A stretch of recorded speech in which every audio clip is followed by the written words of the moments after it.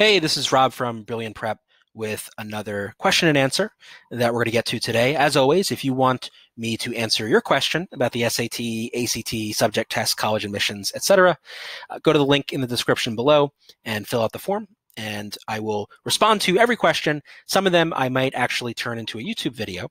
And if I do make your question a YouTube video, I'll keep everything private. No one will know it was you, so feel free to ask what you want. Everything is kept private, but I will respond to every question. So go to the link in the description, click it, fill out the form, and I'd be happy to answer your question. So today's question is about the SAT reading science passage. There's at least one what we'll call natural science passage on the SAT reading section. It's very often the last passage of the section. Sometimes it could be earlier, but very often the last. And they do, along with the history passages and the fiction passages, tend to give students some trouble. And so let's run through some tips that you can use to help you approach these passages in a more effective way. So the first thing that I would recommend is to make sure that you're following the core strategy. And so by that, I mean, this is SAT reading. The rules of the game are the same. It's still a reading passage, same questions, same everything, same rules for why questions are right or wrong, or why answer choices are right or wrong. So follow the strategy. Don't change the basic approach of what you're doing. Focus on finding evidence in the text.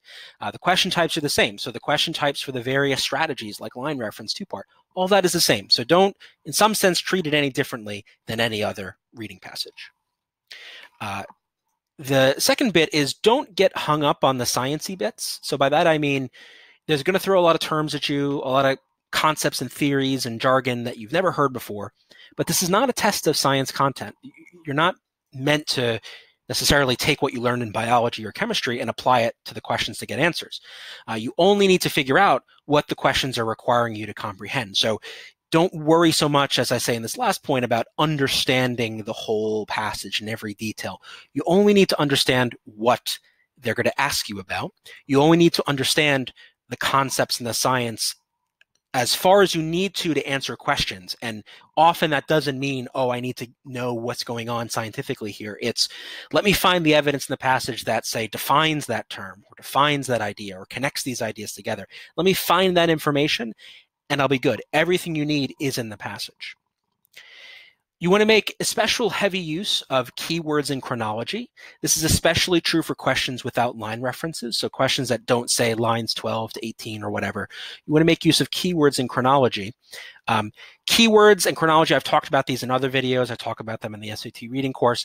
But in short, keywords are words in the question that are, particular terms, jargon, names, really specific things that if you find them in the text, that's probably where the answer is going to be. So if the question talks about penguin metabolism, then you probably want to find a part of the passage that talks about penguin metabolism. That's very likely where your answer is going to be.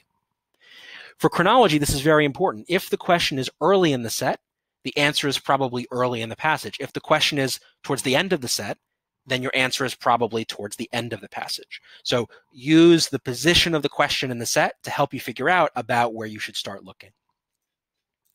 As always with SAT reading, don't reason beyond the text, right? Even though you might know the science, you might know some stuff about the topic or not, don't go beyond what the text is saying, right? Limit your answers to what we'll call conservative, moderate readings of the text. Do not speculate, do not make assumptions, do not try to read between the lines.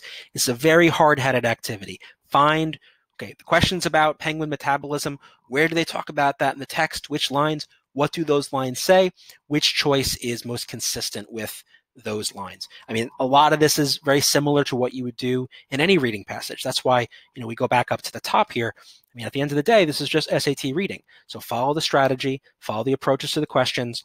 Don't get too hung up on the science, but, don't reason beyond the text.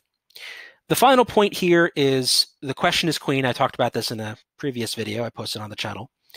And this is actually really important for science in that the question can often contain subtle hints that you need to identify and notice, and then incorporate into your approach to the answer.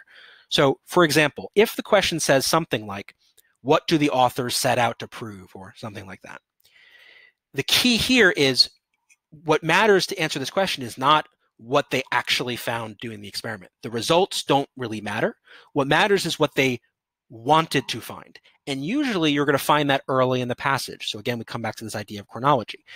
Usually you're going to find that when they're talking about the author. So Jones and Smith set out to prove what? Well, the passage, somewhere early in the passage, will probably talk about Jones and Smith and their hypothesis, or what they set out to prove. So that is a really important clue. If you go off looking for what they did find, the conclusions, the data, you're going to be off in the wrong direction. So pay very close attention to what the question is saying. And as always, reread the question if you get stuck. If you're stuck on a question, you're stuck on the choices, give that question a reread. You might have missed something the first time. And the final point here is, as always, just remember this question, answer, passage triad. There has to be a consistency between what the question's asking for, what the passage says in response to that question, and then the choice and how it is consistent with what's in the lines. You can sort of think all those things have to align. They've got to be parallel. They have to be consistent with each other. And if there's anything that's disjoint, anything that's not quite mixing with the other, that's when you're going to run into problems with choices.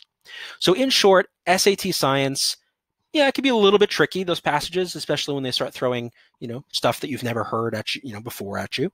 But don't freak out. Follow the game plan. Approach it the same way. Focus on keywords. Focus on chronology. Find evidence in the text, and you'll be in good shape. So let me know if you have any questions. Again, if you have questions of your own, click the link in the description. I'd be happy to answer your question, and have fun studying.